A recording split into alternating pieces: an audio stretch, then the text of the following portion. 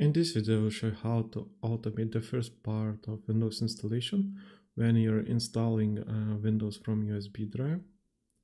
And we will achieve that by adding autounattend file to our USB.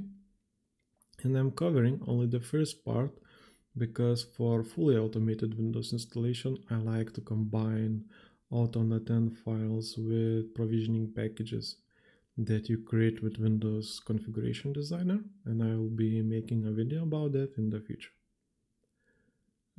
As you can see here, I already created a USB drive that contains Windows installation, and I created it using media creation tools. Now let's go to my GitHub. As you can see, I have a dism command here that I will explain a bit later. And I also will leave the URL for this GitHub in the description down below. And as you can see here, I have two folders. One is for Windows 10 and one is for Windows 11. So if you want to automate the same process on Windows 10, you can select that and download the configuration there. But for this video, I will be only demonstrating everything with Windows 11. So I will select Windows 11. As you can see here, we have only one file, and it's the autounattend.xml. I will select that, and as you can see here, it's basically an XML configuration file that's necessary to automate the Windows installation. For example, this first part, then this configuration is for creating and preparing the partitions for Windows installation. Here is the screen where you would enter the license key. In this case, I am just keeping it. And this is also an important part. Here we are selecting which image to install from our media, because our media, depending on where we got it, can have different types of images in it.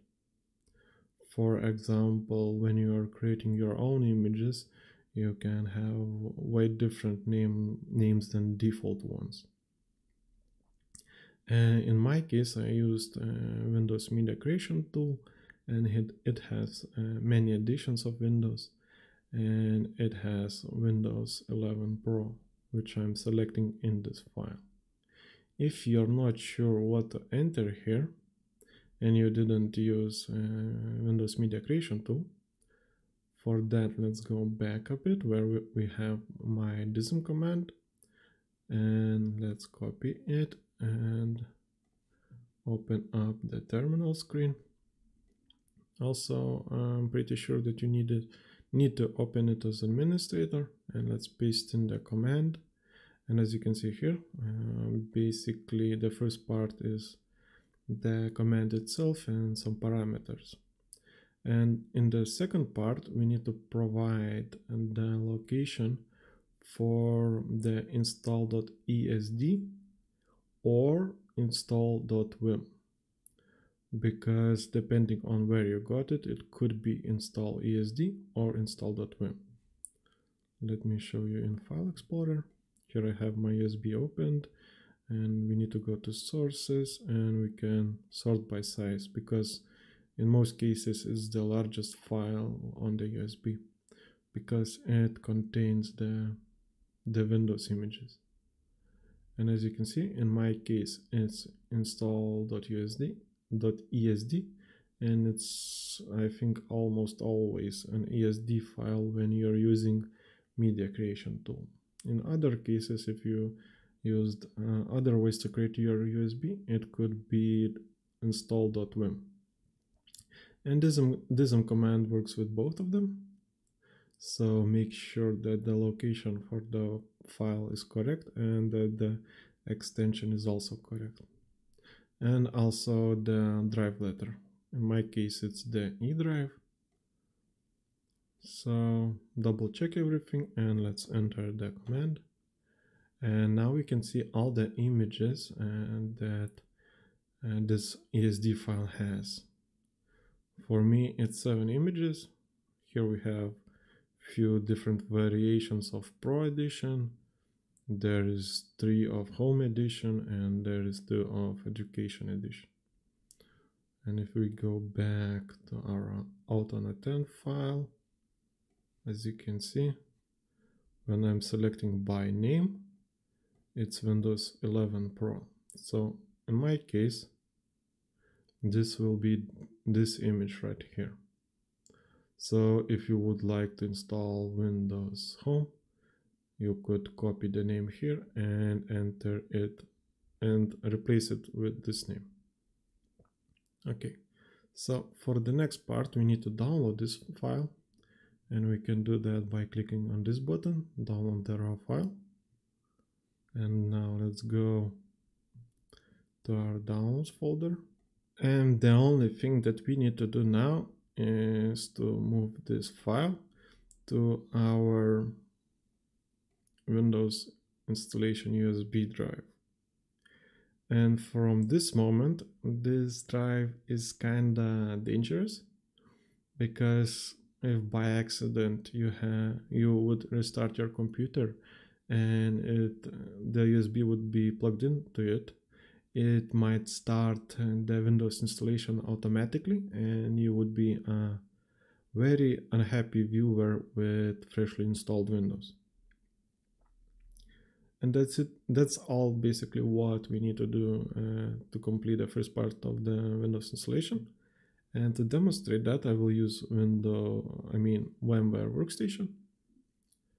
I will connect the USB that I have created. Now I have to restart the virtual machine.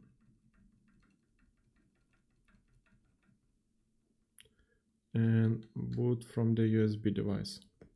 So I'll boot from it and let's see what happens. As you can see here, it already started loading the Windows installation from the USB drive.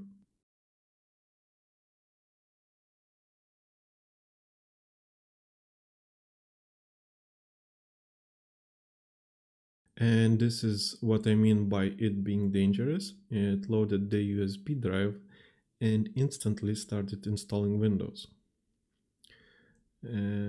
After it's done, I will show you how to make it a little bit less dangerous by adding a screen where we will select the image that we want to install. So let's wait and see what happens now.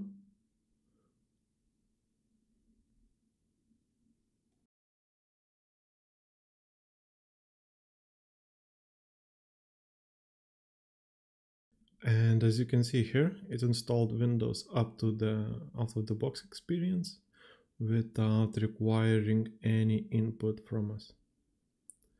So for the next part of this video, let's edit the autounattend file for it to be a little bit less dangerous. But first I will restore my virtual machine back to the state that it was before in the BIOS, because I made a snapshot for that. And let's go back to our USB drive. And here we need to edit the autounattend file. I will use Visual Studio in this case, but you can use any other text editor.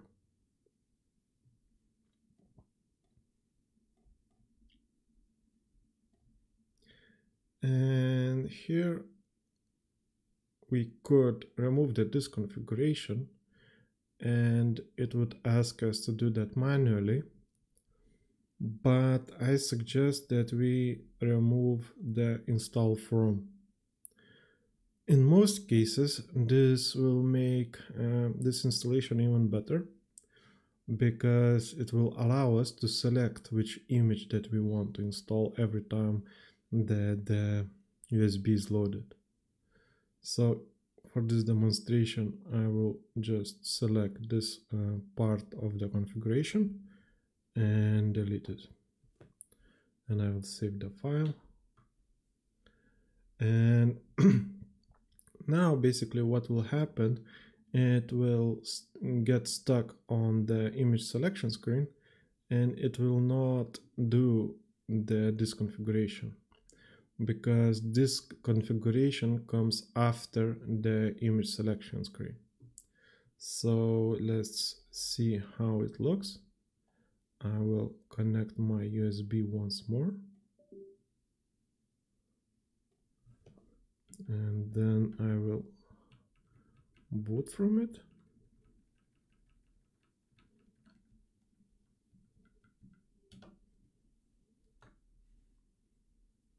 It started loading Windows. And as you can see, it loaded the installation media, and instead of completing everything automatically, it stopped at the image selection screen. And it didn't mess up our partitions. Everything is the same as before loading the installation media. We can also double check that by opening a command prompt by clicking Shift and F10, and I will go to this part and then type list volume. Yeah, so the only volume is our USB device, so no partitions have been created. And if you had partitions, they would not be deleted. So in some cases, this option is even better because it's more universal. Now you can select which image you want to install. Also, the same autounattend file would work with Windows 10, no problems. Just instead of Windows 11 here, you would see the Windows 10 images. And to continue the installation, we only need to select the image that we want to install. In this case, I will install Windows 11 Pro and click Next. And as you can see, it started immediately copying the files. So that's it for this video. If you want to see more videos like this, like and subscribe. See you in the next one.